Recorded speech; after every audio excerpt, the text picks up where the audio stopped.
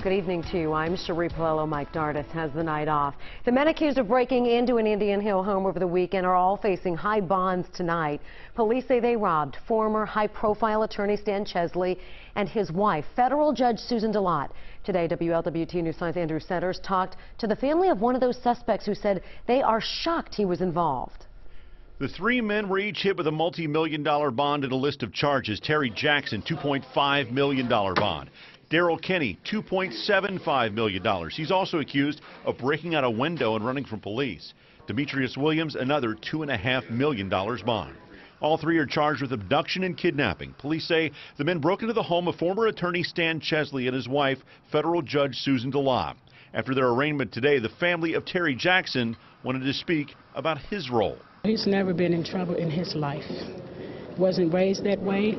In court, the attorney for Terry Jackson said he was a LaSalle grad, working 3 jobs, who'd never been in trouble with the law before.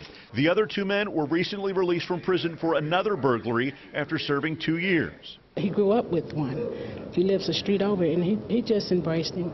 You know, that was his friend, but I hate that he was running with him.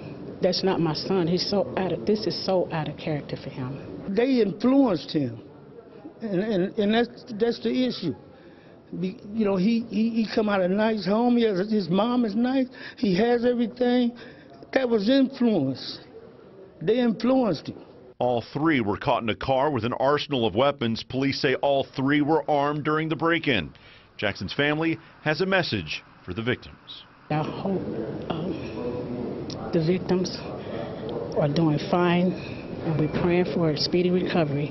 Chesley has a concussion from a fall down the stairs. DeLotte was not hurt. From the Hamilton County Justice Center, Andrew Setters, WLWT News 5. Well, police believe the suspects followed the couple home before the break-in, but police do not believe these suspects knew who they were targeting.